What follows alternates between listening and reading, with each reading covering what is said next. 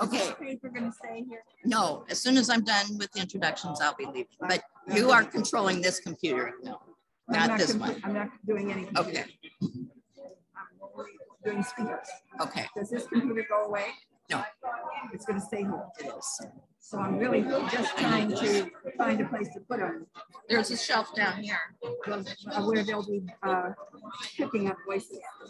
Oh. So I'll just do this for now, if that's okay. Or maybe I can stick them over there, maybe less in the work, right? This thing doesn't go the whole way over. No, it doesn't. They're going to be on the ground. Oh, well.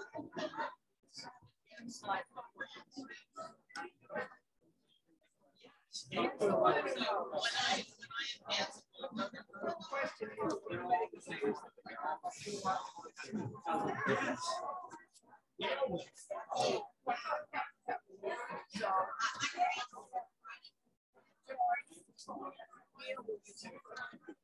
don't you give it to her, and then she can give it to you when it sits down.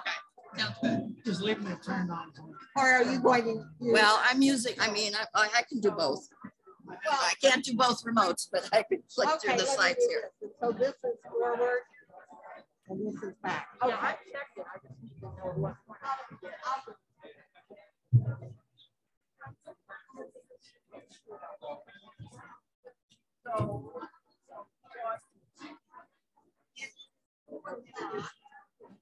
Let's turn that on. Okay, where is it? There it is. Okay. Good afternoon, ladies and gentlemen. As you make your way to your seats, if you're not already there, we'd appreciate it if you would find a seat. My name is Gail Formanak, co-president of the League of Women Voters of the Villages Tri-County area. We'd like to welcome you to Uprooting Prejudice, Conversations for Change. This is the first community event our league has sponsored, and we're happy to see you here today to join in on this very timely topic. Unfortunately, we live in a world of increasing political division, and some of those divisions are driven by lingering racism. I am anxious to hear from our speakers and also to hear your thoughts when we get to the audience input. So, couple of things. We are the League of Women Voters, and this is our event. We're thrilled to have you here. Couple of things. I'd ask if you would turn your cell phones off or mute them. If you have an emergency phone call that you absolutely must take, please step outside. There will not be a break, so feel free to get up and use the restrooms as needed. You can see this is a little map. Actually, yeah, I got it up there. A map of the facility, and the restrooms are in yellow. So back here, back there, they're all over. So you can find a restroom fairly easily from your seat, I'm sure. Please know that this presentation is being recorded. We are live on Facebook, and we will also make a recording available on YouTube later. We'll do our best during the conversation that follows our speakers to capture our audience participants. So I am ready now to introduce our moderator of the day. Lou Sasmore has a background in electrical engineering with a PhD in biomedical engineering. He had a career in various corporations, including Westinghouse, where he worked in early computers and medicine. He also worked for Cordis Corporation doing cardiac pacemaker research and development, and has several patents in his name. He was an adjunct professor at the University of Miami and taught high school math and physics, and was dean of ITT Tech in Miami for 5 years. He's currently retired here in the Villages and moderates and coordinates the Civil Discourse Club, which is one of the longest running and largest clubs of its kind. I'm sure we need more civil discourse, and I'm sure that Lou will make sure it's civil today. So we're moving on, and Lou will be introducing our speakers. Thank you.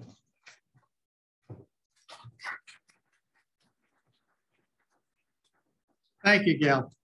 I'm honored to be serving as moderator for the discussion of this League of Women Voters program. At first, I thought I was part of the diversity effort. Well, I am a voter, but there was a small issue of gender, League of Women Voters. But I was informed that men have been able to be members since 1972, so I'm not diversity. Really, I'm proud to be part of this program whose aim is to conduct civil conversations about issues that are both divisive and explosive, that can divide us rather than bring us together. Our two speakers this afternoon will discuss some potentially upsetting issues, not to upset us, but to start us thinking about positive changes we can assist in. Our first speaker today is Ann Patton. Ann is a consultant and grassroots volunteer focusing on community building and social justice, as well as a member of the Orange County League of Women Voters. Somebody's playing with our mic, okay. She's the author of 5 nonfiction books, as well as numerous articles, reports, presentations, mostly focusing on community, human rights, disaster preparation and recovery, and sustainability. Ann has worked as a national consultant specializing in disaster management, urban affairs, and grassroots partnership building. She has over 45 years experience in program management, journalism, and consulting. She is the head of her own small publishing company, as well as a professional writing and consulting firm.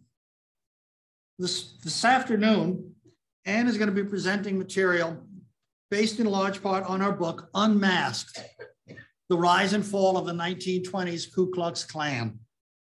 It's both disturbing and uplifting. So Ann, the podium is all yours.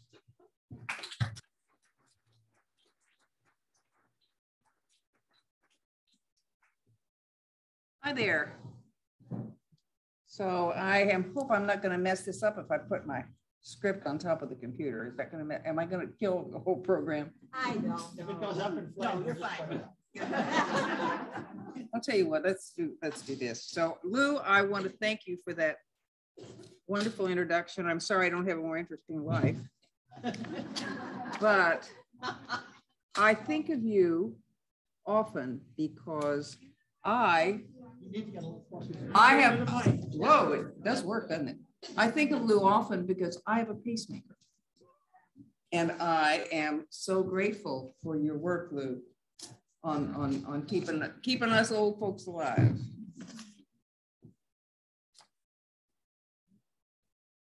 Okay, it's great to, goodness, you guys look so good from here. This is a wonderful room and a wonderful place. I'm so glad to be here to talk to you about an important subject that I call, in summary, overcoming hate with understanding. I want to give special thanks to Charlene Griffin and her really amazing team of people who have put this event together. So at the Tri-County League, could we?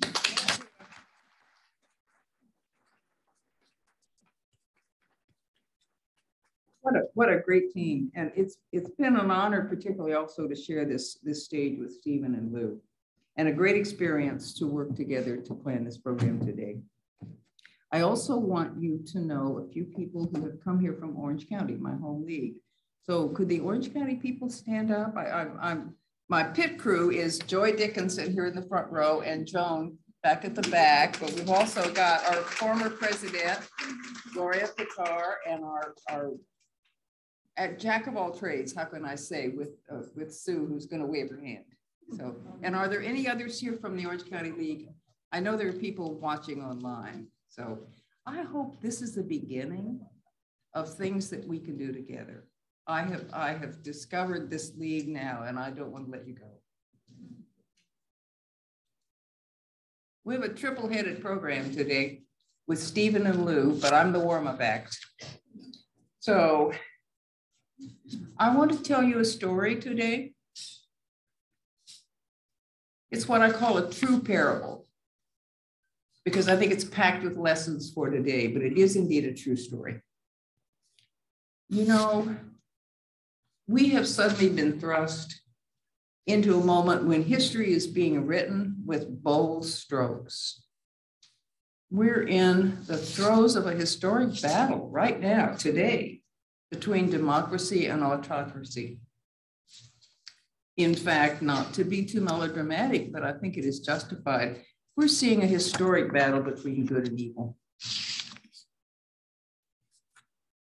Travel back with me 100 years, almost precisely 100 years, when our democracy was also challenged and yet survived to bounce back and thrive. That's the lesson for today. Turn your thoughts back with me to the 1920s, the Jazz Age, and a dark underside that may be less well known, because the 1920s were, in fact, the golden era for the Ku Klux Klan. I didn't know that. I never learned that in school. But a few years ago, I became so interested in this story that I wrote a book about it. It's kind of my hobby. If I get interested in something, I end up with a book. The name of the book is Unmasked, which today we know now has a double meaning. Unmasked, The Rise and Fall of the 1920s Ku Klux Klan. And in fact, and this is the shameless commerce part of the program, Joan Irwin has copies back at the book table. Thanks to our host for letting us bring them. This story is somewhere between a true crime book based on facts and a social history, a political history. But again, I think it has lessons for today. You know, historians say there are at least 3 eras for the Klan in America. First was the original one, the Reconstruction Klan, created after the Civil War to terrorize former slaves back into a kind of legalized slavery. That's the Klan we often hear and think about.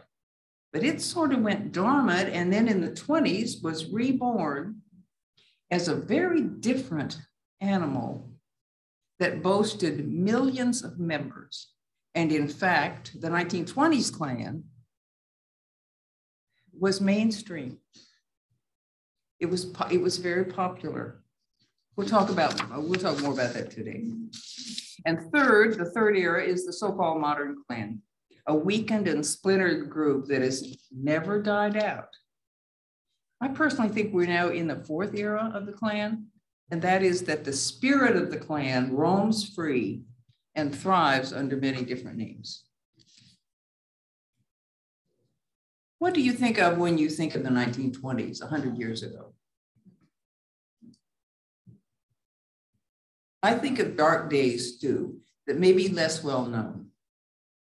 The 1918 flu, when so many people were dying, there were entire towns left with no one to bury the dead. The 1918 flu is suddenly relevant to us today. The world was in chaos, and rapid fire technological and social changes were destabilizing the whole front. Is this beginning to sound familiar? It sounds a little bit like today. Immigration was soaring.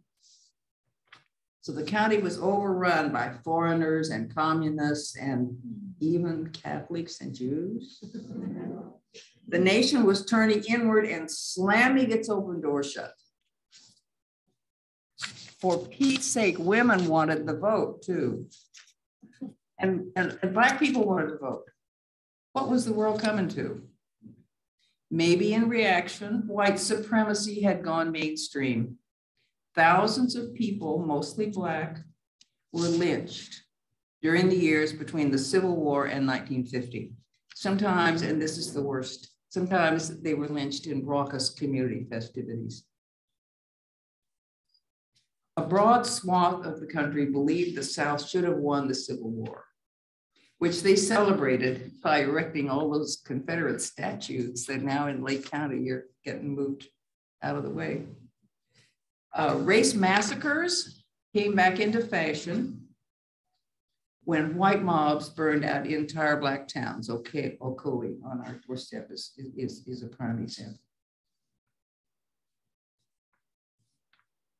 There was a milestone in 1915 when an amazing new movie, Birth of a Nation, that was Hollywood's first blockbuster hit, glorified the old Reconstruction KKK's war against what they considered to be Black savages.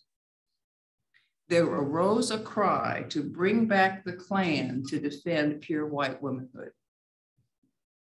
Inspired by Birth of a Nation, nostalgia for the old Klan crystallized in Atlanta when a boozy dreamer named Colonel William Simmons summoned the Klan from its slumber. He was quite a character. Colonel Simmons was a fraternalist, not a word I knew. He believed in men's fraternities. And he had a vision of the Klan as kind of an engaging men's club. On Thanksgiving Day, 1915, he marched a group of men, ghostly in white sheets, hoods, and masks, to the top of Stone Mountain, where they burned a cross. The cross was Colonel Simmons' own addition to the Klan lore. It just seemed to fit. As one historian noted, Colonel Simmons fell in love with the letter K, and he clothed his Klan in an elaborate array of regalia, secret codes and handshakes, and Kleagles, Cluds, Claverns, and Clancraft. Try to say that fast. His real breakthrough came when he teamed up with a cynical pair who turned his fraternity into a profit-making pyramid scheme sold by ruthless techniques of the then new science of public relations. They sold the Klan as a kind of macho response to white male egos that were threatened by a society they could no longer control, promising them raw power and the security of the mob. Some call the 1920s Klan America's experiment with fascism. I think that is a very apt description. As Sinclair Lewis had predicted, Colonel Simmons' Klan came carrying the cross and wrapped in the American flag. This sounds sort of familiar to me too. It was energized by local hatreds. Was your child afraid of Catholics or immigrants, Black people, or gas women playing cards? The Klan had a remedy for all that. Let's get together and clean up these lawless towns. The KKK touted 100% Americanism and combined it with religious mysticism as symbolized by the burning cross, of course. Klan leaders dispatched Kleagles, those were the salesmen, to Klux entire states and organized Claverns. People loved it, strange as it was. Klan membership exploded. Almost overnight, the leaders became millionaires several times over on $10 Klan memberships and the markup of the sale of sheets. They even set up a factory so they could manufacture and sell sheets.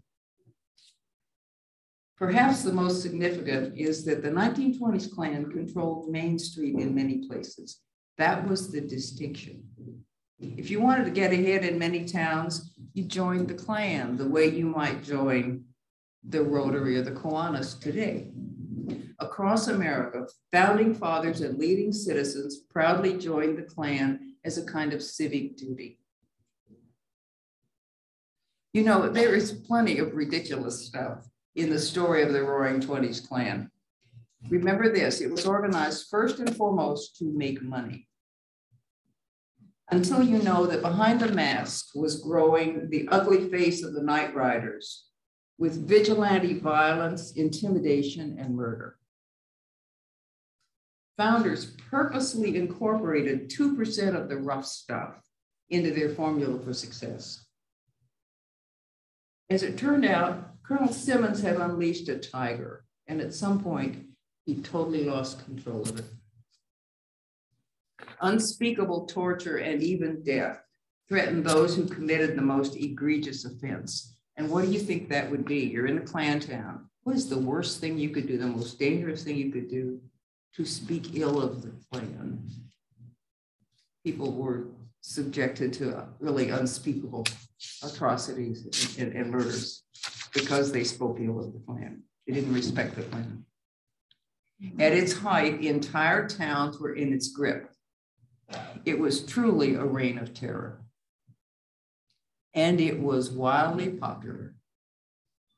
It's impossible to know how many people were in the secret society, but experts I've read estimate that at its peak in the mid-1920s, the KKK had between 2.5 and 8 million members, which is a goodly slice of a nation that at that point had just 115 million people.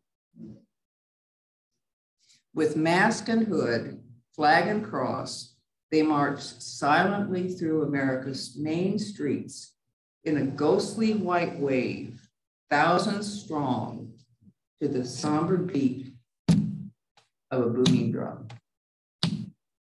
For many, it was the place to be. In Florida, the Klan arrived shortly after the start of Reconstruction, right after the Civil War, when Democrats plotted to use violence and terror to suppress Black votes. Thereafter, history records numerous examples of violence, torture, floggings, mutilations, and murders across Florida. Many of the outrages, but not all, were under the Klan banner. There was plenty of freelancing going on. Blacks and white Republicans were the favored targets. Between 1877 and 1950, more than 300 Black victims were lynched in Florida. Let's just let that sink in a minute. More than 300 Black victims were lynched in Florida, and they were among more than 4,000 nationally.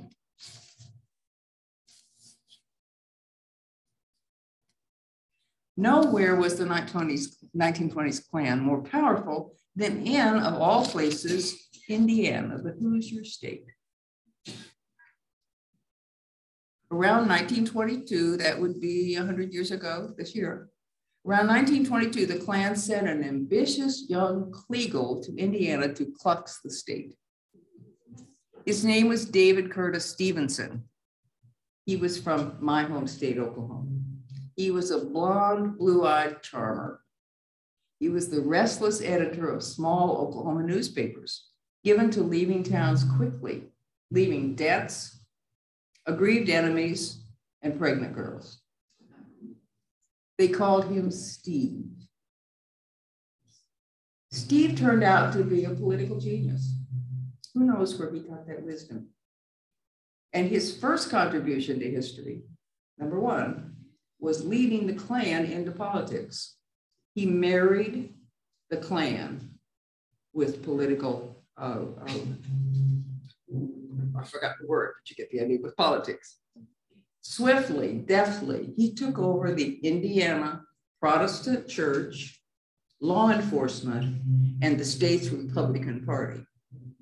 Steve had been a Democrat in Oklahoma, but the Republican Party was the one that happened to be in control of Indiana, so he became Republican. He was not partisan. He would his deal was power and money. It wasn't political philosophy. Within 2 years, Steve had become the Indiana Grand Dragon in the Klan, and he was installing his own governor, Ed Jackson, sealing the deal on a statewide Klan power sweep from the schoolhouse to the state house. I am the law in Indiana, Steve declared, and no one dared challenge him. Steve had created the model that the Klan could use to become a national political powerhouse, and they were on their way. Steve's story has lessons for today. I'd like to go into more of them, but I'll just hit on a little bit at the top. But The more you learn about his political techniques, the more you recognize that they're in use today by somewhat of the authoritarians. Steve had the cunning mind of a Steve Bannon, but he was smooth as silk, a performance artist with a glad hand and a golden tongue. Steve's Klan was different. It had a clean public face. Steve's Klan was a family affair. The entire families frolicked to very large Klan barbecues, presided over by dutiful, sheeted Klan wives, while little white hooded Klan kids played hide and seek around their feet. Steve came from meager circumstances, to put it mildly, but he had big ideas. Thanks to the Klan, he became an overnight millionaire, and he was living it up. He established his own imperial palace of the North in a silk stocking neighborhood named Irvington. And he yearned to establish himself among the highest class in Indianapolis, which, by the way, they were now calling Klanapolis, because he had so thoroughly taken over the town. He became the kingmaker at the National KKK. If you wanted something done in the Klan, you had to see Steve. And he began meeting with his friend Gutzon Borglum. Gutzon Borglum, does that name ring any bells? Yeah. Soon he would be carving presidents on that Rushmore. But in the meantime, and the panorama on Stone Mountain too, by the way. But in the meantime, he was meeting with Steve. They were scheming on how they would take over the US presidency. But as part of it, they were going to throw the whole thing into the House of Representatives, by the way. Steve made or broke politicians with a nod. He is the law, people said. If you cross him, he will crush you. You might say Steve controlled everything in Indiana except the Indianapolis Times, which was a scrappy little afternoon newspaper whose editorials roasted the Klan with sarcasm and scorn. The Times court reporter was a cheeky kid named John Niblack, who was straight out of that old movie front page. But you know, his hot history accounts about the Klan are absolutely priceless. Steve, for his part, treated the press like a mosquito buzzing near his ear. He would just occasionally spot it and keep going. In January 1925, at the inauguration of Steve's Klan governor, he met a young woman who was everything he dreamed of, a quiet reading teacher with an impeccable reputation from a fine old Indianapolis family. She was one of the locally revered Irvington girls. His neighbor, it turned out. Well, what do you know? Her name was Madge Oberholzer. He asked her out more than once. Now, Steve's public persona was spotless, but there were whispers behind the scenes about women and alcohol, and Madge told Steve no.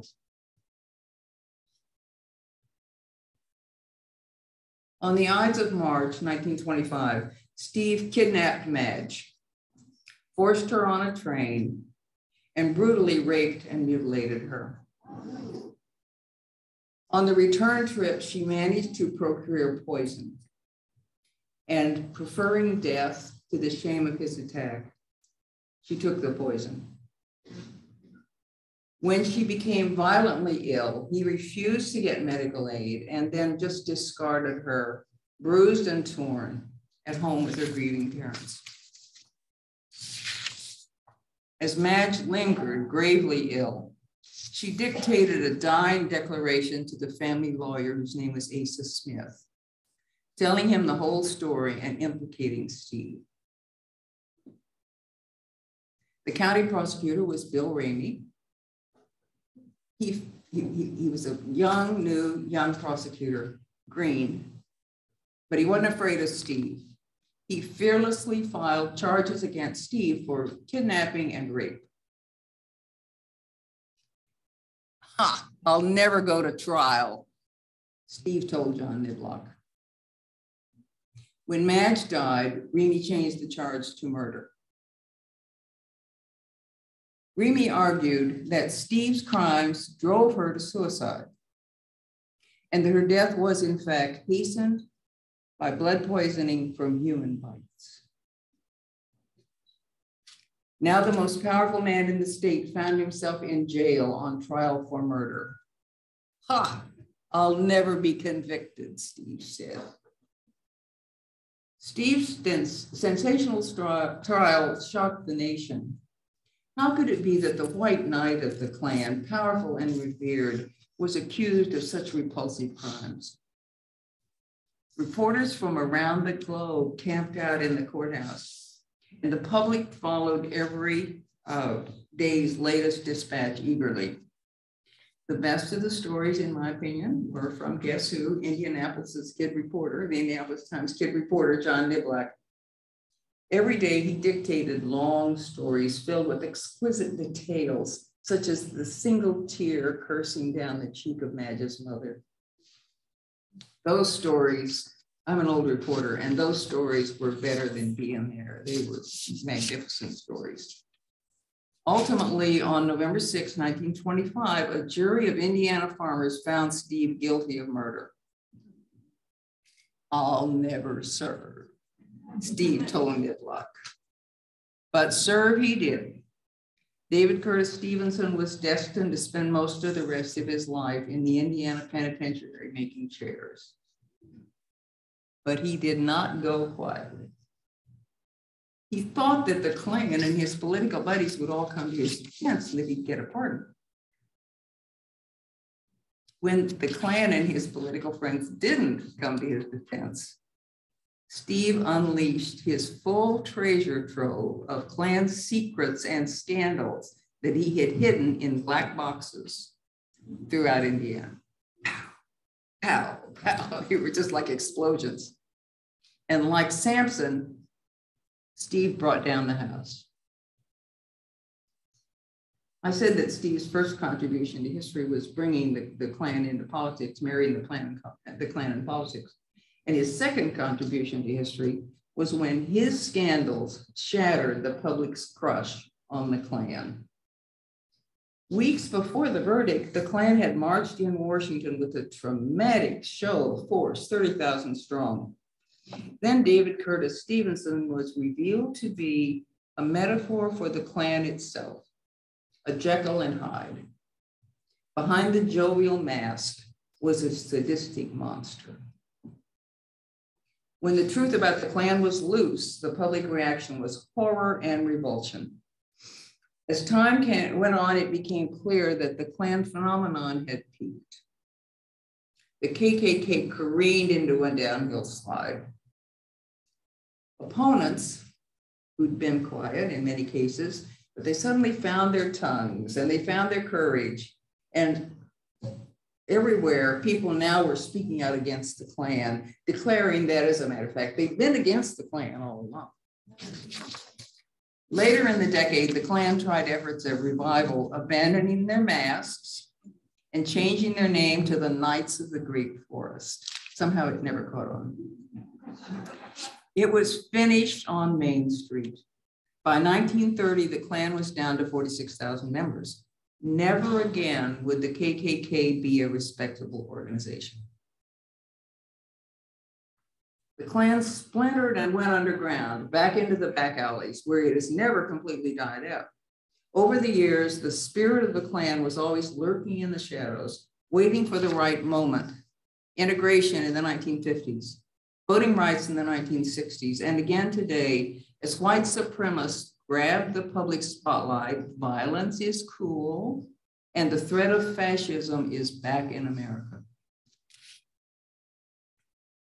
So what can we learn from the curious case of the 1920s KKK? Ultimately, their own evil consumed both Steve and the Klan. If I needed to pick just one reason for the Klan's ruin, I would say it was the truth, told fearlessly and documented tirelessly by the newspapers and courageous writers of the day. The Klan was devastated by ordinary people, people like us, who fearlessly told the truth. People such as Madge Overholser, her family lawyer, Asa Smith, and the county prosecutor, Bill Ramey. My favorite truth teller, you probably figured this out, was the kid reporter, John Niblack, who had, as a matter of fact, he had a distinguished career as a journalist, and then he became an Indiana judge and spent 32 years as an Indiana judge. And he wrote his own history book with his own unique version of the David Curtis Stevenson chapter in Indiana's history. As we think about this story, we can take away hope. I think hope is in short supply these days. I think we have a hope crisis. And I do think, for all the seaminess and ugliness of this story, that it can give us hope. When the Klan ruled Main Street 100 years ago, eventually in city after city, people of goodwill triumphed.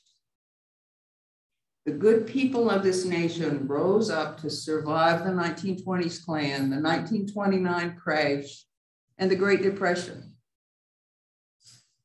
We rose up to confront evil on the world stage, and we won the Second World War. We soared into the space age with its challenges of globalism, mushrooming technologies, and the threats now to the very planet on which we live. We rose again to create the greatest democracy this world has ever known. You know, over the span of my 84 years, my generation has enjoyed the highest standard of living in history. I'm certain of that. I just pray the same for coming generations. Today, we have no shortage of challenges. I don't have to tell you that. Across the sweep of history, the divides that separate us today, that cause us so much worry, you know, it may just be a blip. And yet, in a very real sense, I think one by one, the cumulative weight of our divisions could sink us if we lose heart.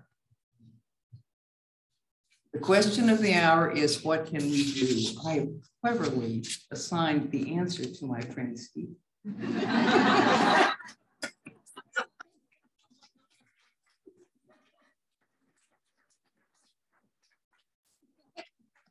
Forgot to tell you that, didn't I? Wow. But before I turn the mic over to Stephen and stand by and watch, I do want to mention three little simple things, little simple steps that I think that I can do. And in fact, you may already be doing all of them. First and foremost, if you haven't already done it, join the League of Women Vote. Fine group of men and women who are banded together to empower voters and defend democracy. I mean, take yourself and give yourself a pat on the back. The second step is, and I do work on this, we can continue to grow in understanding. I love this quote from the 17th century philosopher Spinoza. Human actions are not to be ridiculed, feared, or hated, but rather to be understood. There is so much packed into that for me. And there's another translation that is also a little instructive. Not to laugh, not to lament, not to curse, but to understand. And third, I want to celebrate what you're already doing. If you remember one thing I've said today, I hope you remember this. You know, we're engaged in the battle of our time. Take heart. We can rise again. We did it then, and we can do it again. I may be fooling myself, I hope not, but as the free world draws together to support Ukraine, I wonder whether we're already turning a little corner in the battle of democracy against autocracy. I hope so. Of course, the outcome is not assured, no question about that. And we are all called to do more, but we can build on what you're already doing. The things you're already doing make a difference, like grains of sand make a beach and drops of water make a wave. You could be doing a lot of other things on your Saturday. The fact that you are here where we can all come together and learn from each other, speaks to your determination, your goodwill, and your grit. Thank you for all that you're already doing to support the rule of law and strengthen democracy. And thank you for your kind attention this day.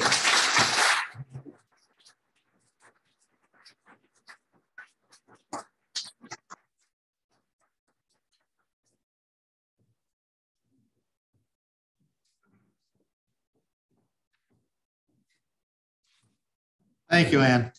I read your book, and I think what disturbs me most in your book is how easy it was for a small group of unscrupulous individuals to co-opt and utilize and build on people's existing prejudices for their own selfish ends. Without social media. Yep. Yeah. Without even having social media. Yeah, without social media, yeah. That's upsetting. Next presentation is Stephen Pointer is going to present. He's going to talk to us. Stephen is the education curator at the Holocaust Memorial Research and Education Center of Florida. His position is joint with the Orange County Public Schools, where he helps teachers and schools implement the Florida mandate for Holocaust education through collaborative teacher training, direct student instruction, and curriculum design. Prior to joining the Holocaust Memorial Center, Stephen served on the Commissioner of Education's task force on Holocaust education. This afternoon, Stephen is going to introduce a conversational approach used successfully by Daryl Davis, a Black musician who has collected over 200 Klan robes in the last 30 years. Stephen is going to answer the question, what can we do today with tangible actions that help uproot prejudice, engage civil conversations to bring about positive change, and overcome evil with goodwill. So Stephen, tell us how we take positive steps.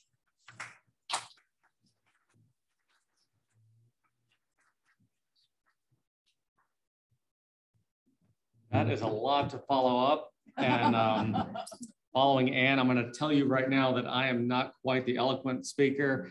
My use of humor is also probably going to be lacking. So I hope that you can bear with me as we go through today and talk about a few different things that I've gotten, but not by myself, through this organization that I'm a part of. And first, I'd like to start by thanking the League of Women Voters, Ann, Patton, as well as all of you for showing up today, because this is really an amazing turnout. And thank you all really for coming out today, because usually our mission at the Holocaust Center, as we're our mission statement is to use the lessons of the Holocaust to build a just and caring community that's free of anti-Semitism and all forms of bigotry and prejudice. That's a tall order. Makes for a difficult job as well. Every day we go in and there's a challenge. What is the relevance of events like the Holocaust? And actually we're talking about this small group of people who grew up, who built out the Klan. It sounds really similar to another group that started just after the end of World War I as a small group of men who met in a beer hall under the NSDAP, as originally the German Workers' Party, and eventually became known as the Nazi Party. Small group of men in a beer hall eventually became the dominant political party and was ultimately responsible for the death of millions, 6 million Jews, 5 million others, as well as all those who died in World War II. It starts small, and what we're looking at today it's not a sprint, it's a marathon. The changes we're trying to do, the answers are not simple. And we're in a world today where people want their answers now. I need a pill, I want something quick. And this is difficult, and it'll take a lot of patience and time. And to do that, I want you to introduce you to Daryl Davis. Has anyone here heard of Daryl? Wonderful. I had the privilege of meeting Daryl Davis back in October and hearing his story. I've heard his story a number of times, but getting to sit and talk with him is just really quite amazing, because what he's done in his life to really plant that seed of change is amazing. And rather than me sit here and tell you about what he's done, I'm going to play a video and actually introduce you to Daryl himself. So this is about a 10-minute video, and I'd like to, to bear with us, and I'll introduce you right now. Let's see if I can get this going right. Are we going to do them both?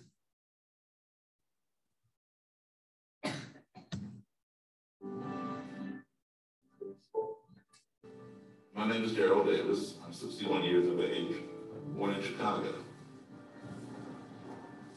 My parents were U.S. Foreign Service officers, and I spent a lot of time living overseas. My classes were filled with other kids from other countries within an international school. But when I would return home here, I was either in all Black schools or Black and white schools, and there was not the amount of diversity in my classroom. And racism was something that was very foreign to me. In fact, I never even heard the term. My first racist experience, it was 1968. I was 10 years old. I was one of 2 Black kids in the entire school. And many of my friends were members of the Cub Scouts. So I joined the Cub Scouts. It was a lot of fun. And we had a parade. And my dead mother had let me carry the American flag. Everything's going along smoothly. And then I was suddenly being hit, with bottles and soda pop cans and rocks, I guess debris from the street. Now, because I had no precedent for this kind of behavior, I just assumed that the Scouts were under attack. Most people don't like the Scouts. I did not realize that I was the only Scout under attack. For the first time in my life, my mother and father sat me down and explained to me what racism was. My 10-year-old brain could not wrap itself around the idea, and I thought my parents were lying. On April 4th, that same year, 1968, Martin Luther King was assassinated. It's too soft. Turn it up. Turn it up. Every negativity, burn, violence, and destruction, all in the name of racism. And it was then that I realized my parents have not lied to me. This thing called racism does exist, but I didn't understand why. How can you hate me when you don't even know me? 51 years, I'm looking for the answer to that question. Make it loud. Louder? Yeah.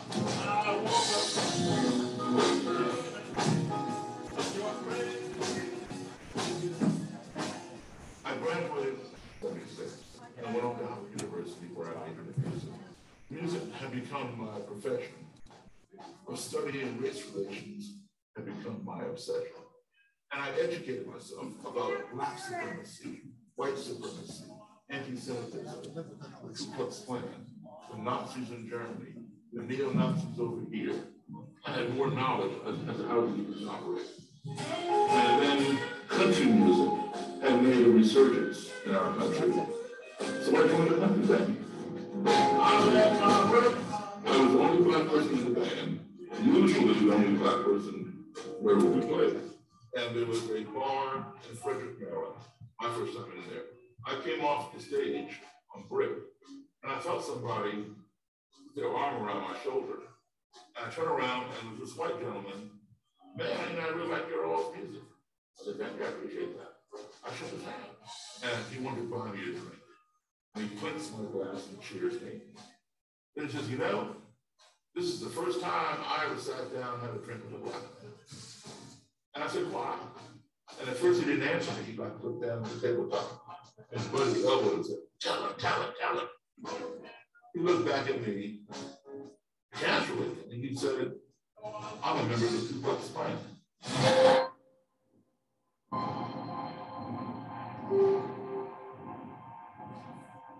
The guy gave me his phone number and he wanted me to call him anytime I was to return to this bar with this band. Because he wanted to bring his friends, Klansmen and Klanswomen, to see this black guy, played piano like Jerry Lee Lewis.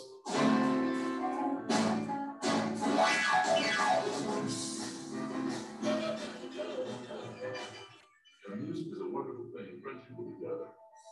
It brought a classroom together with a black guy. After that, it dawned on me, Daryl, the answer to your question has been plaguing you. How can you hate me? You don't even know me.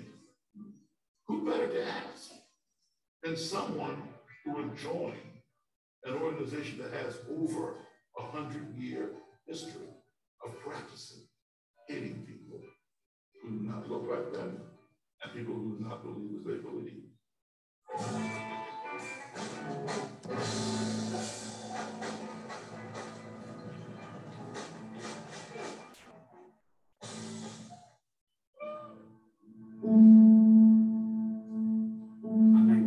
Shepherd.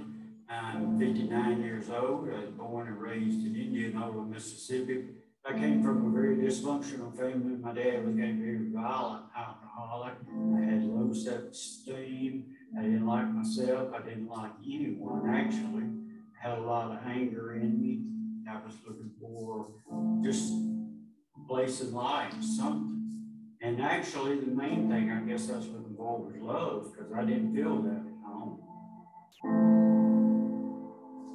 Racial atmosphere was very tense due to the civil rights movement. It was one of those cities, railroad tracks that run through the middle of town. Whites lived on one side and blacks lived on the other. From my years of 17 growing up, I was involved with not just the Ku Klux Klan, but other white supremacist groups, where as soon as I took the oath, had an immediate feeling of importance. I spent very close to 20 years of my life in the white supremacist movement. I had this little bitty voice in the back of my head all the time. I mean, from day one, wondering, saying, do you really believe the things that you're doing? My mother was not racist. My dad was not racist. In fact, I was raised by a black lady. She actually worked for my grandmother. My mother was adopted. I loved her, and she loved me. She loved my entire family, and all that was still in the back of my mind. I was starting to realize, what I was doing was wrong, and I had no friends. I did even contemplate suicide. I was very depressed, and in that dark period of not knowing what to do. We should have been talking about this kind of thing for a long time and bringing some kind of understanding about the racial divide. I reached out to Daryl after seeing him on television. Daryl just popped into my life.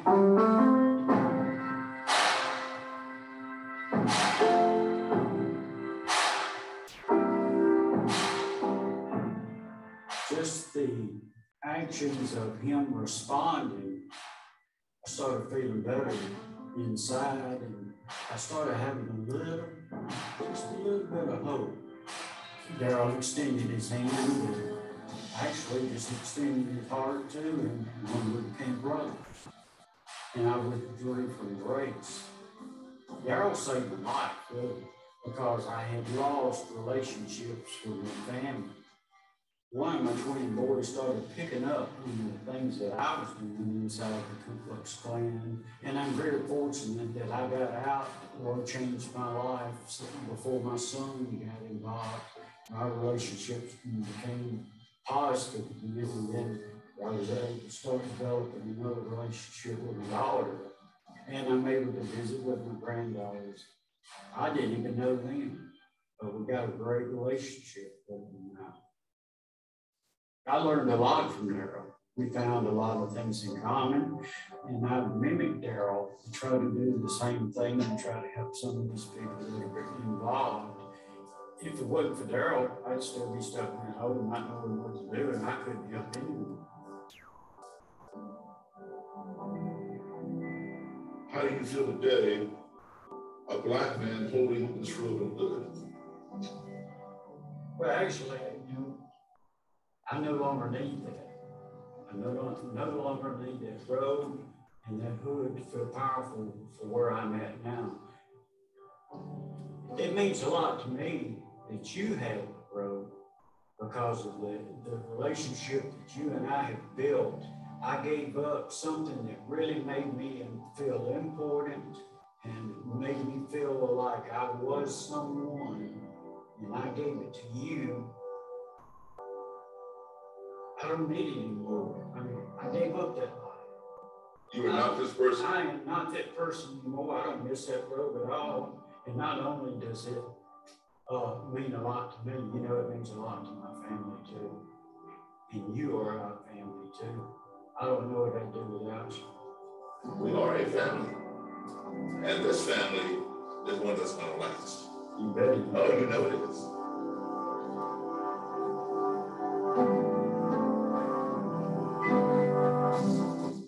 I was gonna go past just because I know it was out for some. Has anyone ever seen that video before?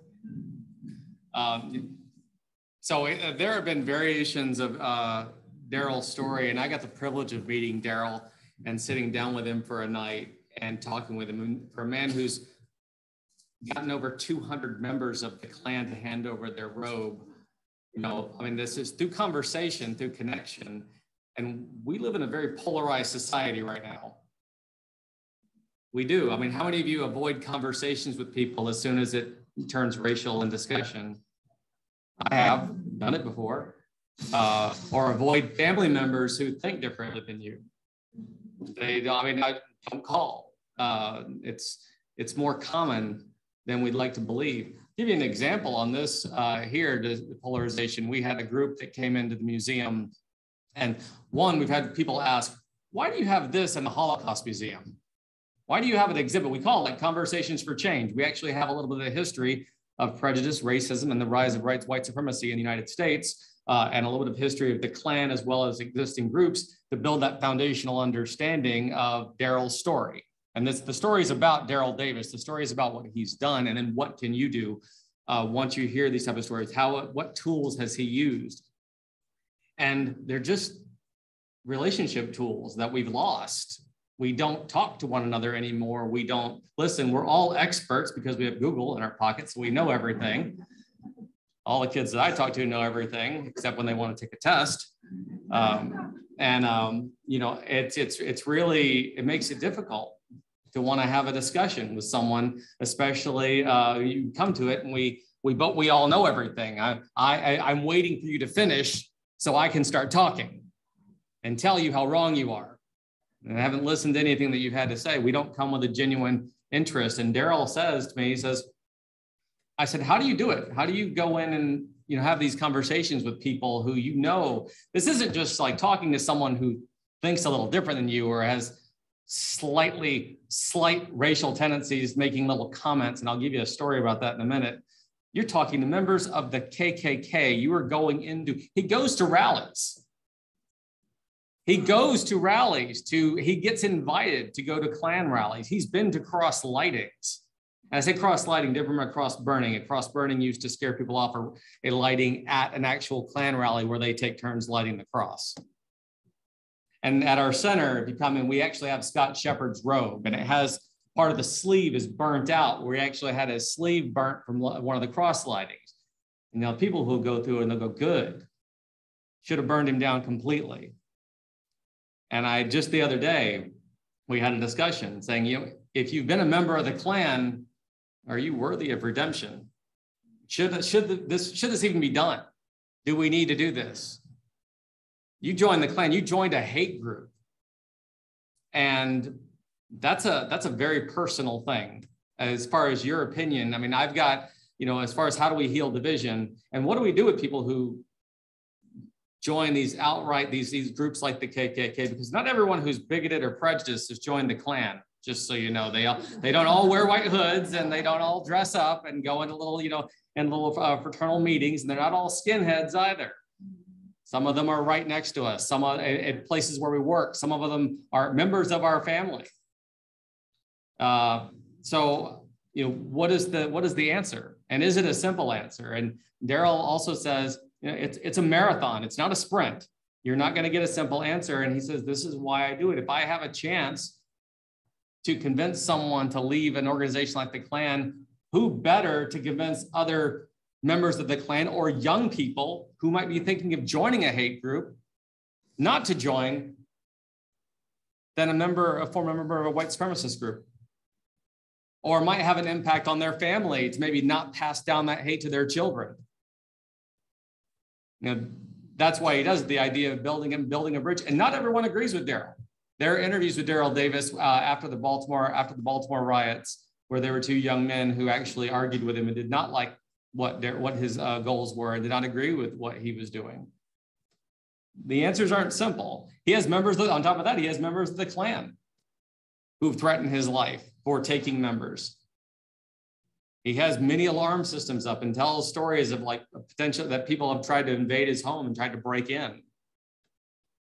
He goes, it's difficult, it's challenging. Every day is a challenge because when you're talking to someone, you have to realize they only know what they know. You only know what you know. It's such a simple phrase, but it's the truth. And, you know, and we approach it like, he told a story, you know, and he started off by saying, I want you to hear this. Ignorance breeds fear, fear breeds hatred, hatred breeds destruction. Education and exposure are the solution to ignorance. And we've kind of moved past that, whereas, you know, the idea of trying to learn, where we already say, well, I already know. Are we willing to learn? Are we willing to take that next step, to have that conversation?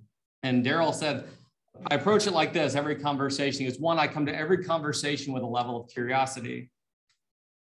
And here we go back. And he also says, and I think of it like this when I'm talking to someone. Imagine when a little kid has come to you and they've told you they've just been to a magic show. And they saw this magician saw this woman in half. You're the parent or the grandparent, and you say, no, you didn't actually see anybody cut anyone in half. That child knows they saw a woman get cut in half. I saw a woman get cut in half. That is what it is. How do you challenge that perception? If I want you to think differently, how do I challenge that? And so Daryl would say, what I would do is I'd start by saying, well, isn't it possible that? A little conversation, you know, kind of break a hole in what your reality, how you formed your worldview. Is it possible that the magician might have had someone in the audience who was a participant? Is it possible that, you know, that person worked with the magician and that there was something in the box, another pair of legs? Just the idea of, I'm trying to shatter that illusion that you've got, but I want to do it in a way that you can accept. But they have to trust you. And that's where Daryl says you have to build that trust. You have to establish that trust. Another, if you've ever come to our center, we recently had Pardeep Singh Kalika and Arno Michaelis. And Pardeep is a Sikh, and his father was killed in 2012 in Wisconsin when a white supremacist went into his congregation and murdered his father and congregants who were worshiping that morning. Arno Michaelis is a founding member of one of the largest white supremacist organizations that still exist in the United States today, called the Hammerskins. How are these two people together? And they wrote a book called The Gift of Our Wounds. And the idea is because Arno has actually turned a page, and he did actually shortly after this event had happened saying, I can't be part of this type of organization anymore. And he would kind of he tells a different story because, you know, you'll hear everything from you were abused. They were people who weren't abused. You will hear all sorts of different things, but Arno has made it his mission to try to speak to people. And not everyone, you know, wants to hear his story, but he actually went into a Sikh temple. And actually these gentlemen are really amazing. They were a Sikh biker gang. And they're great. So they go around actually talking about religious tolerance and making connections with one another. And they sat there, and Arno sat in the temple. We sat on the floor, and we ate some really amazing spicy food that burned my mouth for the next few hours. And luckily, no one had to hear me talk anymore. But I asked him about forgiveness. I said, just speaking of that, do you think you're worthy of redemption and forgiveness? And he said, no. He said, I don't expect anyone to forgive me. I don't expect anyone to understand. He goes, but I hope everyone understands that I'm not that person. And what I want to do is I want to stop that spread of hate That's why I speak. I don't do it for money. I don't do it for notoriety. I do it because I want to do it. And I frequently, you see all these places where I speak, but you don't always see everywhere that I speak. With the idea of speaking with, you know, other groups, the idea that he could speak with a youth group and convince young people who might be looking to join a hate group. He said that usually people who are like that on average, they are in a moment of despair. They're looking for someone to blame. You heard this in Klan stories. You hear this in Nazi Germany. You know, what were they going through actually during the 20s in the Weimar Republic, when the Nazi party was, when it began to grow in the early 20s, well, as soon as the economy got better, guess what? Membership declined. The Nazi party membership declined. And then as soon as 29 hit, that's when it spiked back up again. When people are in despair, people are looking for hope, they're looking for answers, they're looking for someone to listen, and they're looking for someone to blame. Scapegoating. And we see this, and it's been repeated in experiments all over again. But you know, we have to have some type of way to build a bridge to connect with people. These are some things that Daryl mentions are the ingredients to building bridges. And one of them is you have to be authentic. You have to be real with your conversation. You can't come at someone also with an expectation, and you need to be willing to find a commonality. You know, in Daryl's story, he says music brought him and a Klansman together. That was their commonality. We frequently like to say that it's us and them. You know, you hear if you're, I mean, honestly, I've done it. You know, someone who's a member of the Republican Party, I've got an assumption of exactly how you are. I know you. Or the Democrat Party, or this, you know, I make an assumption based on who you are. I'm not looking for a commonality. I'm looking for a way to disagree with you. I'm honest about my shortcomings and you know, my own ignorance. And this is coming from someone I was raised in a household where you were expected that you were going to be very far right-leaning and probably expected to be a little bit prejudiced in your commentary with my mother and father. So how do I find a commonality? Am I willing to? Come with every conversation with a genuine curiosity, not with wanting to espouse and tell, but to connect and find out, why do you think the way that you do? Like, I really want to know. I want to know what created your worldview. Tell me about your life. We don't always want to know that. Again, we want to talk and tell, not listen. And I am so very guilty of that very often. Now, I want to find out more. Everyone wants to be heard. Everyone wants to, you know, the idea of, you know, joining, well, whether you join the Klan or whether you join a gang, groups like that and white supremacist groups prey on people who are disconnected, disenfranchised, need to belong. I'll give you something to belong, and I'll give you someone to blame and someone to hate. Listening. We were, my mother used to say this to me all the time. You were, you know, born with 2 ears and 1 mouth. Learn why. Thank you, Mom. I still haven't learned. And patience. We are in an age of convenience. I want my information now. I want it quick, and I want it to be done and over with, and I want the solution now. I'm that bad too. I could think I can look things up and I can become an expert on something in 5 minutes. When we have a conversation, do we have the patience to listen? Are we able to sit there and actually have a conversation and a genuine interest? This is the tattoo that Arno put on his fingers after, and I love this picture, but love wins. And you know, you could say it's corny, but he really believes it. He says you have to come from a place, he says you have to come from a place of love and actual caring. I have to want to be able to bridge, I have to want to build a bridge with you. The goal isn't to change their mind right away. The goal is to plant a seed. Not many of you will not ever speak with a Klansman, but everyone here will probably speak with someone who has a racist or anti-Semitic view. And what do you imagine that dialogue would look like? In Orlando recently, we've had white supremacist groups on our streets. And this wasn't working at the Holocaust Center We've had groups pull up in large white vans holding signs. We have children that go to the JCC next door that are in a school in the Jewish Academy.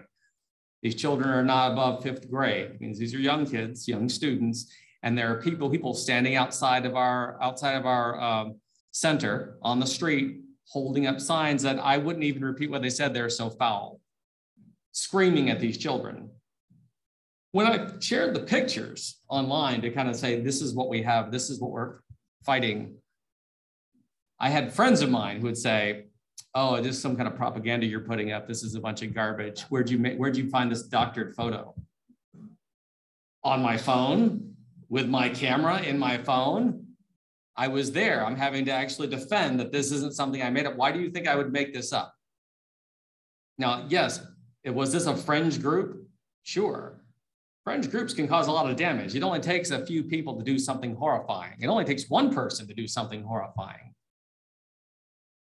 Shortly after, in Waterford Lakes Plaza over by UCF, we had a group that was actually standing on the street, not just holding up signs, but waving Nazi flags, yelling and saluting Heil Hitler.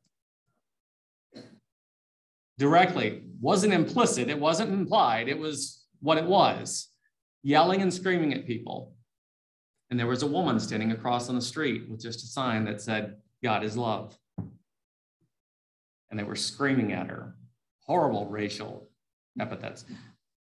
Are these people probably as approachable as I would like? Probably not. This is not, you're gonna walk up and go, I'd like to have a talk with you and find out. That might be a little difficult. So we're gonna start simple. And I'll tell you we see these people, that's not, and I don't encourage students to, don't go out and find a Klan member to talk to. But when you're in school and you're talking to people, or when you're in your job, or your neighbors are talking to your family, how are you gonna have that conversation? I'm gonna give you 2 brief examples. One was at work, and I was teaching in class, and I have a very good friend of mine who I always thought was fairly progressive. He was a ceramics professor, very nice man, very opinionated, always got to tell me what I needed to hear, whether I wanted to hear it or not. And one day he comes up and he'd come visit me at lunch. He'd go, Pointer. That's why I was Pointer. I never had a first name in my job. And he'd say, Pointer. He goes, why are your kids always coming to me depressed? He gives me your Holocaust class. He goes, I said, take a guess.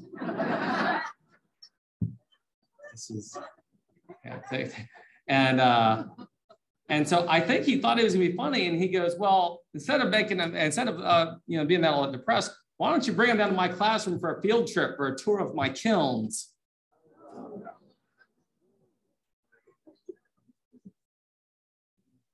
I had to take a pause and think of what I was gonna say next that wasn't gonna start a big argument and an issue. And I said, so exactly why? And here's the thing: is I can take a joke. I'm a funny person. I'm happy to. That is not a joke. And that is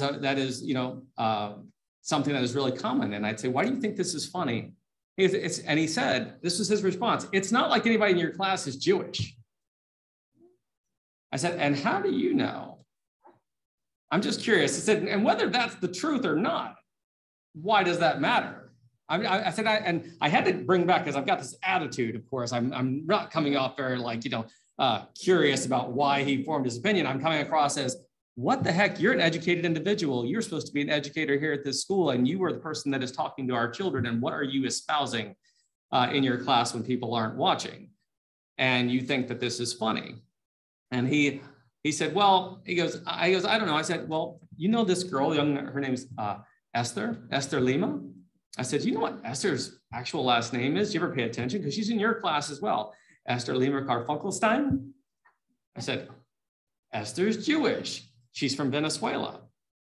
She's Jewish. I had no idea. Did you take the time to sit and ask her about her, herself? Did you get to know your students? Do you have a conversation and find out who they are, what they are? I said, her family actually left the Pale of Settlement, which is Eastern Europe, Western Russia, where they would live. They actually had left generations before, immigrated to Venezuela, and had fled Venezuela from some some of the things that were falling apart there and came to our country. I said to her, and she's actually has a good number of her family died in the Holocaust.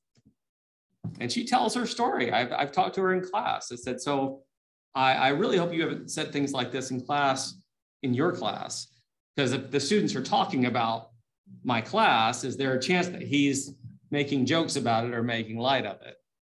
And I said, you need to learn more about this. And I was waiting for him to be a little more contrite. I'm sorry, that was rude. I really should know better. You'd expect that from someone who claims to be a progressive individual, wouldn't you? I didn't get that. It's not that big of a deal, calm down.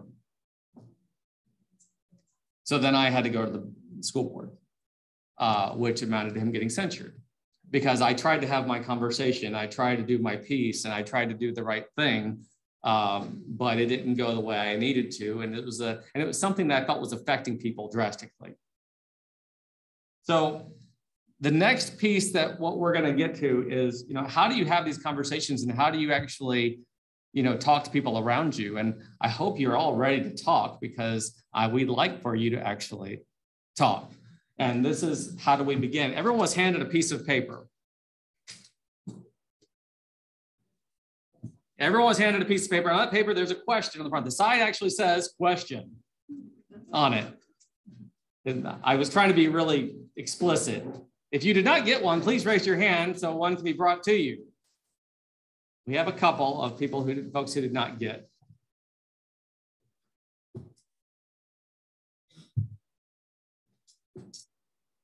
Yes. Okay. Well, okay.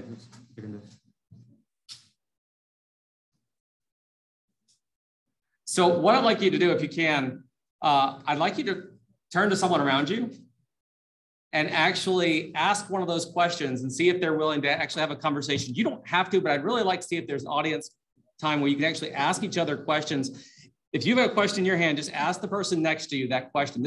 And kind of see how comfortable or uncomfortable you are in having this discussion. Just like a couple of minutes.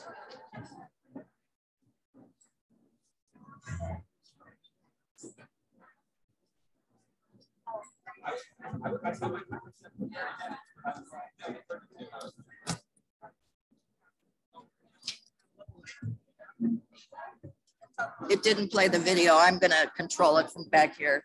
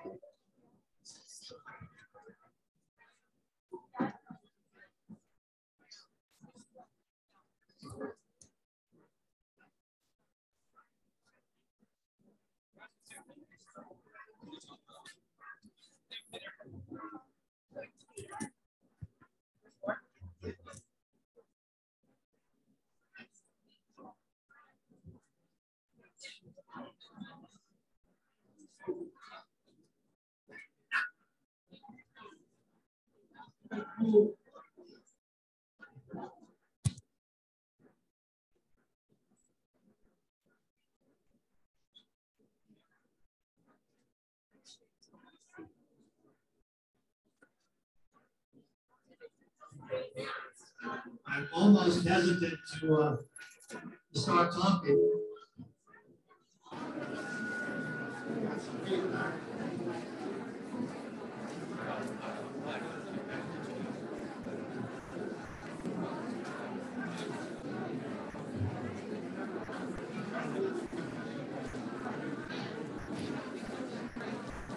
Yes, I did. I got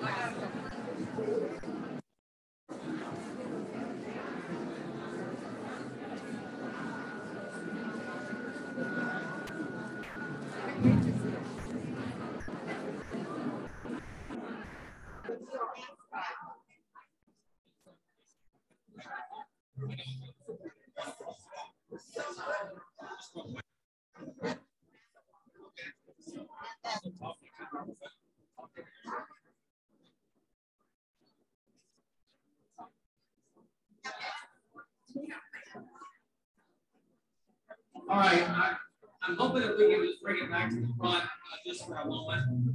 Get that loud sound. We want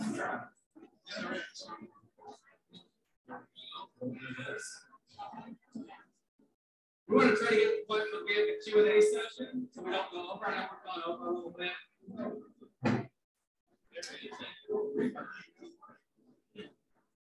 Side mics.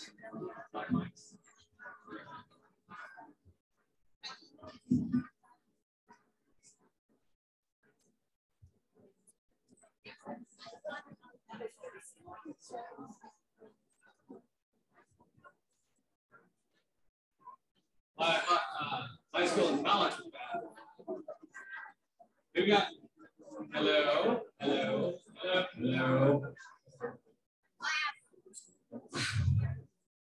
Everyone would like to get.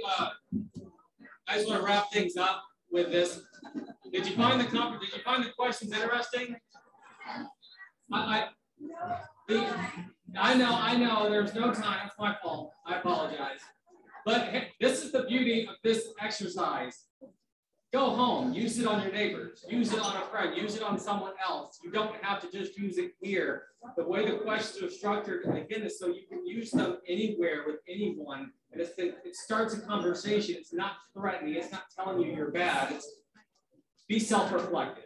And I hope you're able to get that out of the questions and use them in the world, not just here as an exercise in this meeting. That's the intention. So if it helps you, wonderful. Thank you so much. I'm going to hand everything back over to Lou so I can stop talking now.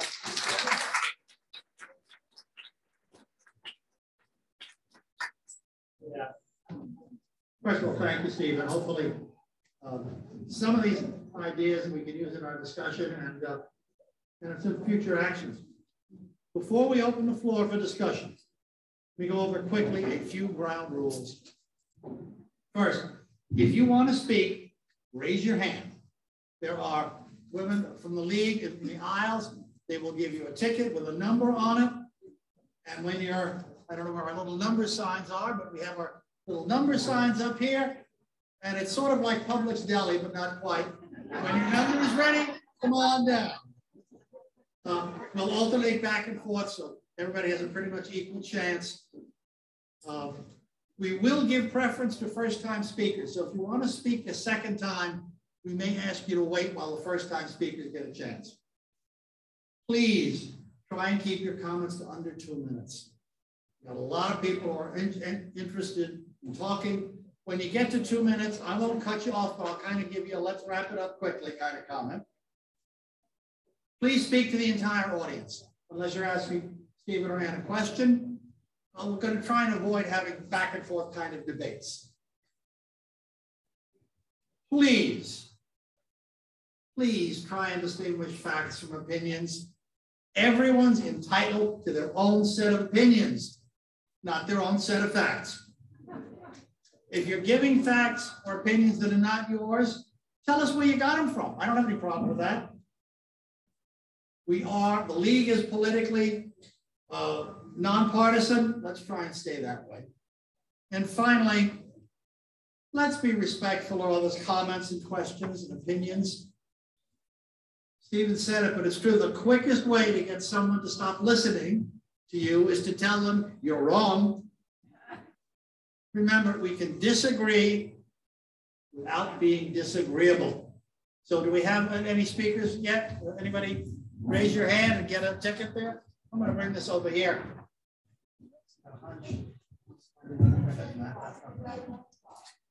Hang on and hold it if you need it. Okay, do we have a, okay, please, on the left, we have a, on my left, your right, I don't know.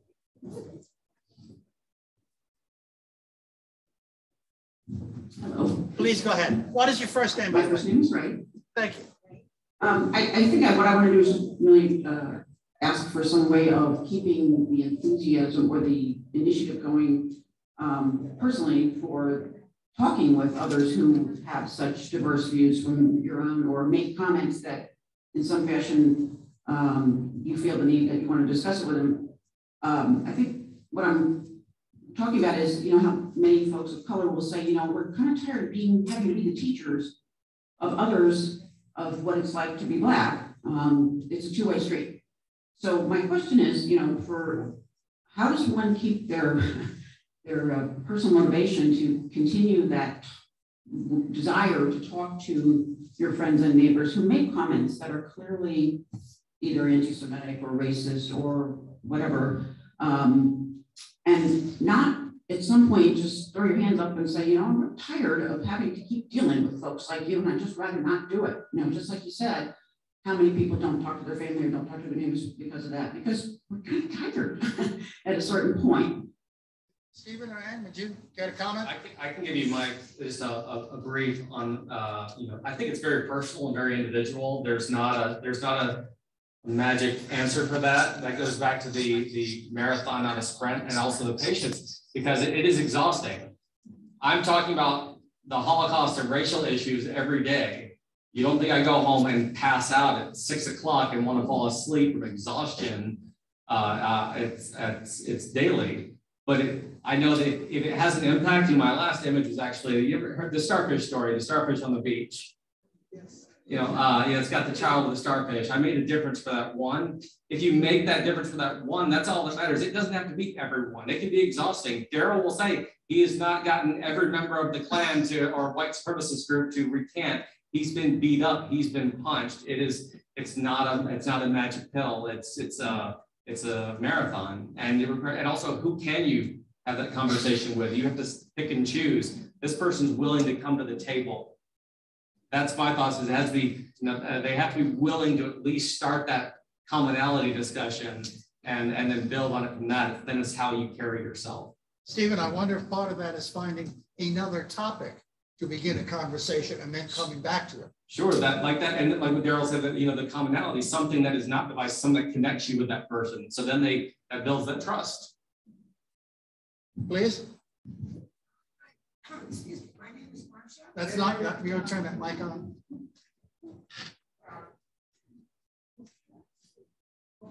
The button on the side. Sorry. I have a comment and a question. The comment is,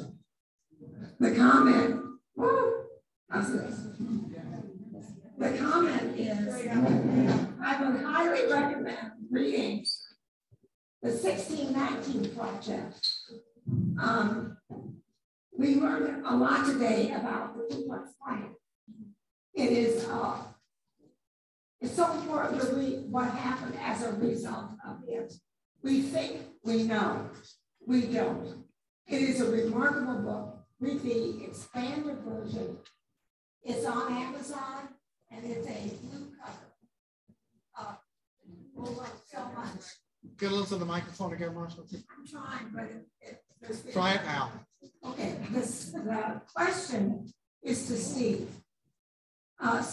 We're aware of some of the laws that are being passed in the state of Florida regarding education that makes students uncomfortable. Surely what you teach makes students uncomfortable. You wouldn't be doing your job if you weren't doing that. How are you dealing with that? Yeah. Have you had problems as a result? Have people lots of medication. Pain relievers, people. Pain relievers. So no, you're right. You mentioned actually in my little bio piece, Florida was one of the first states, the first group of states that actually passed a Holocaust mandate, and that was years ago. And there are issues with that, but the idea of teaching about subjects, I think it's the how. It's a game. You always have to play it in such a way where I'm teaching you, but I have to I try to always make sure to stick to the facts. We have issues mentioned. Anne mentioned the Ocoee massacre. This is a difficult history. It's a hard history. It is a fact. It is not. There's no debating it, but it's sticking to that, and then also helping other teachers with that appropriateness and age and what are you trying to do. I'm not going to send home pictures of the death camps with mangled bodies to, with 7-year-olds. I'm not going to send pictures home of lynchings to 7 and 8 year olds. It's not appropriate. What is my learning? What is the goal at that day? I mean, I'm trying to build empathy. I'm also trying to build tolerance, educate about tolerance, and then have them learn the history. It's giving educators the right tools and ways that you're trying to, because that's the other angle you mentioned about the issues in the state. There are teachers who are throwing their hands up saying, I can't anymore because every time I say something, there's a parent who's responding and getting me in trouble with the school board because they think I'm indoctrinating the children. So I stop and I stick with the benchmark or the state standard, and I just go teach line by line. And rather than educating and teaching about critical thinking skills to younger people, we're just like, here's your timeline, your facts, have a nice day, which is why most students say history is boring. Because that's it. Please. I heard a talk the other day by a psychologist. The talk was based, how do you talk to people in a country so diverse as we've got? Where people think, you cannot say you're a Democrat in the neighborhood I live because people just won't talk to you again. And he came up with a good technique. And he said, look, it's no use getting into one of these factual debates. Don't try and argue facts with facts because you just get a dead one. And facts have never changed anybody's mind. But he said, what his technique is to ask questions. Well, why? Can you explain more about your point of view? Where does that come from? And I was doing some research on all things Brexit. And I watched a very skilled radio talk show use this technique. And you get people on and you say, well, why do you want Brexit? Why do you want to leave the common market? And it always starts with some high talk. Oh, they're taking our jobs away. We can't afford to have these people here. They use our social facility. They try and argue facts. And you say, well, I don't like the regulations that these people do, the European Union gets. And so give me an example of a regulation that's affecting you. And of course, he never could. And in the end, he boiled it down to always the same thing. Well, bottom line, what is it? I just don't like going into a pub and hearing foreign accents and foreign voices and people of a different color. And I thought it's a very good technique. What do you think? That's actually amazing. That's a very good technique. I think, and it kind of plays into the part where Daryl's mentioning about curiosity. Like you're trying to say, I'm trying to show them I have an interest in, what you're saying. Tell me more, and you get them to eventually possibly tell you, what their real motivations are. We have another speaker over here. A moment, another question. Someone? Anyone wants a mic? Anywhere? Come up. Gentlemen. Fine. Yeah, we'll go to the other side and then we'll come back. He's trying back and forth. Please, sir. Okay. The last speaker may have started to answer my question. My problem is my best buddy from high school,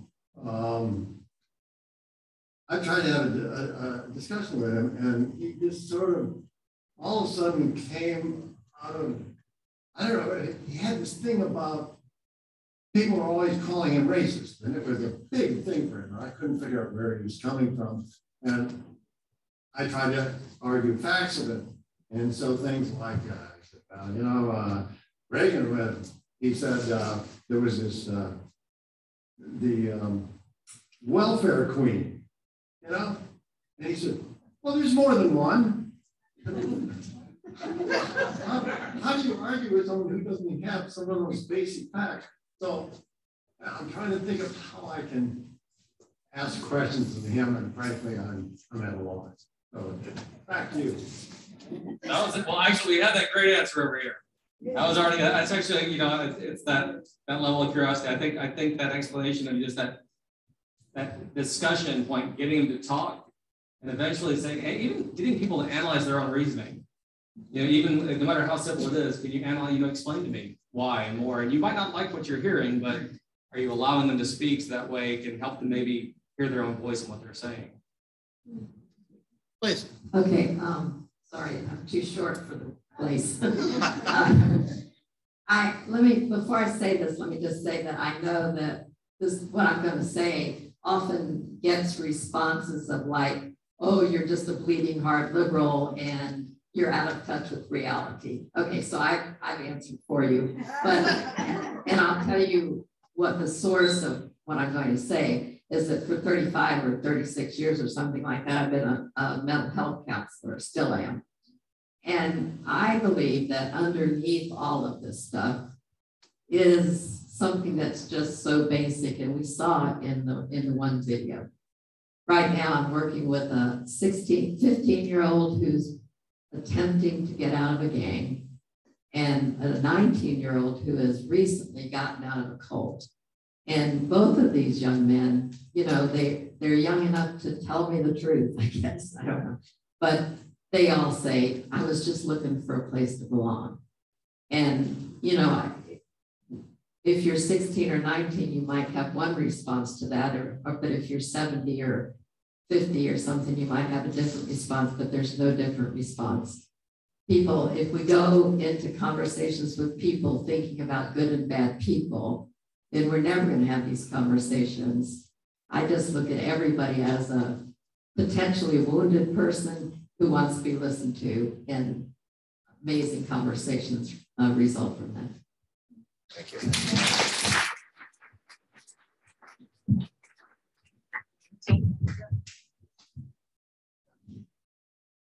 One of the things that I found is I can set boundaries.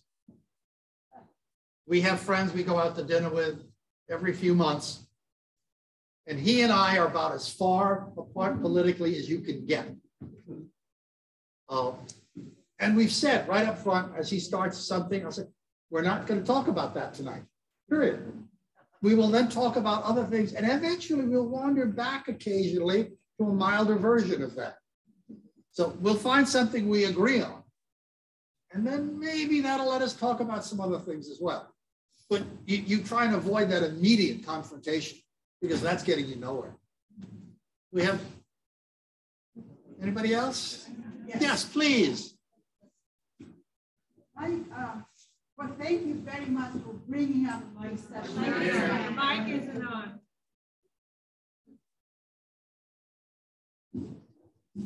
Am I? Yes. Well, I'd like to thank everyone who came here and the organizers. To me, this is a good starting point to carry on a conversation. I experience your question. I experience that every day of my life. The battery's going out on that, I'm afraid. Yes, I look. Yeah. I'll run back and forth. I'm good. Yes, I confirm that question. I look different, I speak different, I sound different, and I experience that it is painful, but it gave me strength to say, I can prove to you what I am. And what I learned from it in life is everyone has a story. And I practice that every day of my life.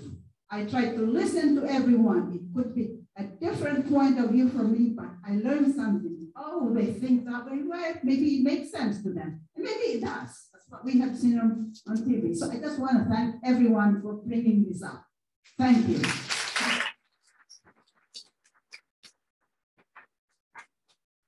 Anyone else? Do we have a? Okay, you just.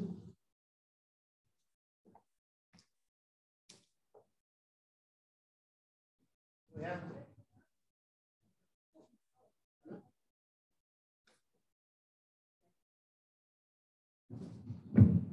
Thank you. Again, I want to thank you all for doing this. My name is Jackie, and I think personally, I think we're all part of the same human family. So regardless of what we look like or where we've come from, there are so many things we actually have in common. And I think for me, at least, when I discover somebody has this vehement point of view, very different from my own, I'm trying to focus on what do we have in common. And I know I had a neighbor, and she reached out to me because she's a widow and I'm a new widow. And it was very lovely, and I'm responding to her. And then she started with some things that were topics we have very different perspectives. And there's a part of me that wants to say, well, I really don't want to deal with that at all. And that's what I'm hearing, this divisiveness. But I'm thinking what's important is I want to make sure that I do have plenty of time with her because I know we have a lot in common. And that's what I want to focus on. I think that when we heard this, we need to listen. I love those things. But I think in focusing on what we have in common, and even Lou's example, you can enjoy being with people because there's a lot of things you can like about one another and still respect disagreeing. And that just modeling being respectful and listening in spite of not agreeing, isn't that also part of what democracy is? We can have different opinions and still be okay. Thank you, Jackie.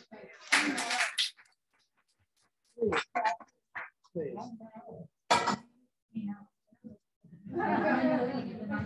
Pam, can you get a little closer to that microphone? My name is Pam. I joined the League of Women Voters in Tampa, Florida in the 70s. Was a member in St. Petersburg in the 80s, 90s, early 2000s. I see on the brochure, it's all about voting. I wondered, what are we going to do to go out and speak to our neighbors, our families and our neighbors about voting rights? That's a big thing with me. That's what we promote in the league, voting rights. And I think that we can't do the voting rights. That's a form of racism that people are being kept from voting. Redistricting, all these things, let's keep people from voting. Especially people of color. We don't want them coming to the polls. We're losing you. We don't want people of color coming to the polls. What are we going to do? How brave are we to speak up to those neighbors who don't want to talk to us when they find out?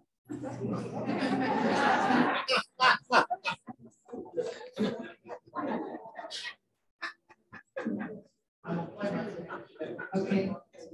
Anyway, that's my big thing with League of Voting Member Rights. I worked in Pinellas County government for 10 years. I saw gerrymandering polls of districts. I saw all of a sudden on election day, you can't get to your polling place. There's a big construction project. I saw people not being, especially people of color, not being able to get to the polls. I've seen all this. I just want to know, are we going to put our talk or walk where our talk is? How are we going to stop this voting rights tragedy? That's my question. Thank you.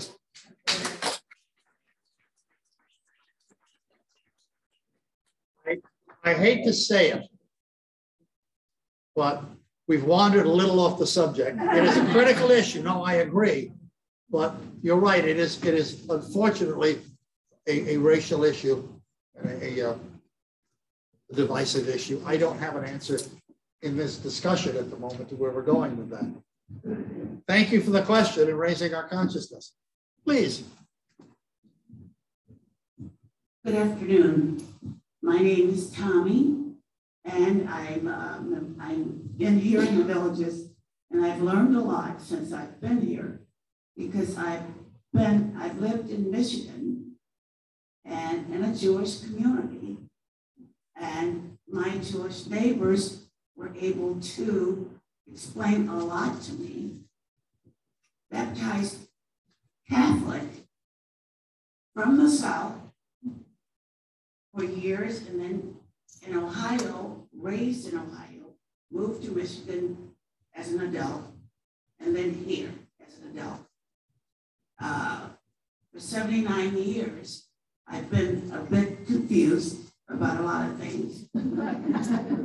However, I'm learning to listen better as the day goes on. There's so many issues that you have to address.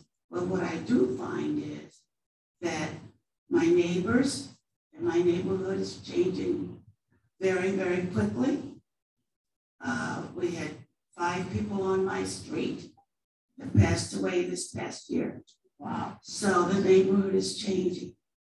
I'm willing to, and my new neighbors want to be introduced and maybe have driveway party so that we can meet each other. And we all want the same thing. We have so much in common. And I think the conversation can start with what we have in common.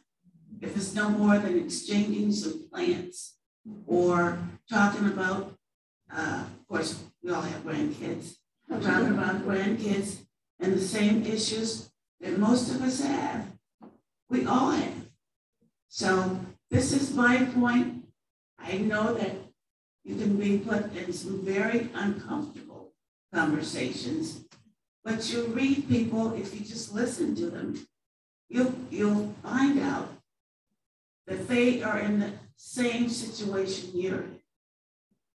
So if we can talk about it, things can be settled. Thank you. I find it great starting those conversations in the neighborhood. Do you know a good restaurant outside the villages? It works all the time. Do we have someone over here, or no, please go ahead. Hello, my name is Dorothy, and I am a member of the League of Women Voters. I'm very appreciative of this get-together and seminar. And it's about how to start conversations. And what I have decided to do, and what I have been doing, is when somebody makes a comment, not to stay silent. And on the discrimination side, I have this little Starbucks group. It's a very diverse group. But anyway, somebody was talking about this guy, and I can't remember how the conversation started, but that they had done very good things and what they had done and other things. And then, you know, he's Jewish, and then it comes back, he did this other thing. I was like, what does being Jewish have to do with the price of tea in China? And that's what I said to him. I said, why did you make that comment? Well, he is Jewish. And I said, yeah, but does that have something to do with what you were talking about? So I've had several things in my past which I wish I would have said something. So I'm not going to be silent anymore when somebody makes some slur or some strange comment about, you know, Blacks being violent, those types of things, or Puerto Ricans can't speak English, you know, those types of things, which I've heard. And I don't know, it might be that I have blue eyes and blonde hair, and I used to be a physical therapist a long time ago. Patients would tell me things that I don't think that they would tell anybody else. Like they said, well, you know, I really don't want that therapist over there treating me. And I said, why? Oh, I don't know. I said, that's Lisa Lowe. She went to a better school than I did, but you get it. So those types of things. Anyway, thank you. Please. Hi, I'm Chris. And one thing that I have learned that has really changed the way I look at race is that I've learned that race was a social construct. It isn't a real thing. Our DNA is the same, everybody's. And well, I don't know. Anyway, there aren't many differences. And this was constructed hundreds of years ago for money, you know, and it isn't really a thing, but it has become a thing, and it's important that we realize that. And another thing is, I'm part of a group that's trying to do some racial healing in Lake County. And we use something called mindful inquiry when we're talking with other people. And I don't know if you can Google that and find it, but it has really good questions. Like, tell me more about that, and to get that curiosity that you're talking about. So look up mindful inquiry, and it gives you some good questions to talk when you're talking to someone. Thank you. I'm afraid this is going to be our last question. Comment. We're running out of time, but please go ahead. Hi, everybody. My name is Terry. And really what we're talking about here today is racial trauma. It's the trauma that's been passed down through generations and generations of white and Black people and brown people.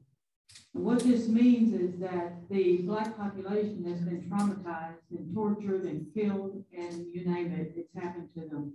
That is passed down in their bodies over the generations. We, as white people, we're the perpetrators. We also have a little bit of racial trauma in our system too, because of what we perpetuate.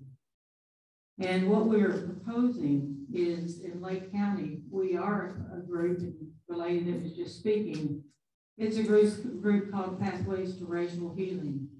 We're actually going to offer racial healing sessions to our community.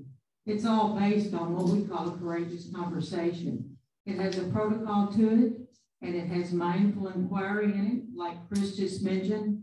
We have equity tools that we've developed that can monitor these conversations so that if they ever do get out of hand, there's a way to get out of that.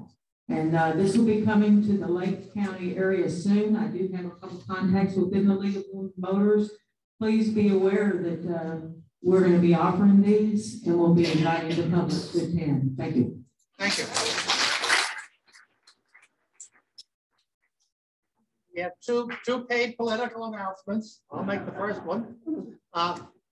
For those of you who are in the villages, Monday, Civil Discourse is meeting at Colony Cottage. And the topic, and this was not planned in advance, is why is my skin this color and does it matter? If you're interested in getting on our mailing list, talk to me. Stephen, you wanted to say something also. Sure. So we have an exhibit that Daryl Davis actually helped build. It's at the Holocaust Center in Maitland, Florida. We'd love for you to come out and take a look at it. Not only just this video, but Scott Shepard's robe is there. He's the gentleman that you saw, as well as some of the pieces that Daryl has loaned to us, showing the white supremacist groups that still, the 700 groups that still perpetuate and thrive throughout the United States today. Daryl Davis is also going to be at the Holocaust Center for a presentation and for a discussion. Back in the back is Leah Hornick. She's our education specialist. She has cards that have a little bit of information if you'd like to ask questions back there. But April 2nd, it's 2 o'clock, Leah? 2 p.m. on April 2nd? No, 2 p.m. on April 2nd. So there's registration on our website. There's also the information will be on the card. So we'd love to see everyone. Please come down. Thank you very much. Thank you. Thank you all, first of all, for participating. Dan, you had a couple of things you wanted to say. Yes, first is thank you very much, each of you, for caring enough to show up today. Hats off to you. We certainly hope you are inspired to further develop the skills needed to talk with people whose views are vastly different than your own. Then watch for opportunities to engage in healthy dialogue that can change a heart. Never doubt that you can make a difference. And of course, another way to make a difference is to vote every chance you get, so your voice is heard, and encourage your friends to do the same. Support your local League of Women Voters and other nonpartisan get out the vote efforts in your community.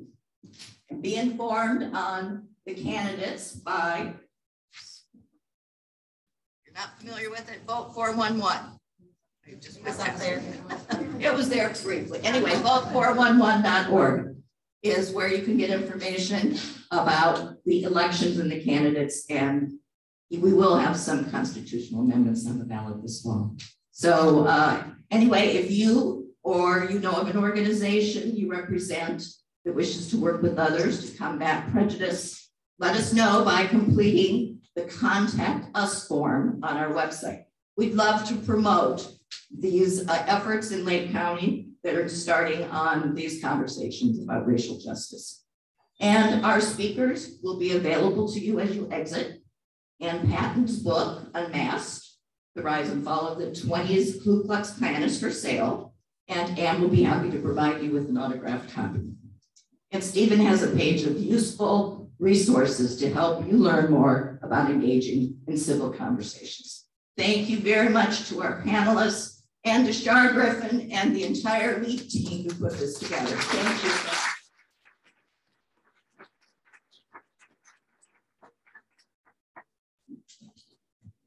Thank you.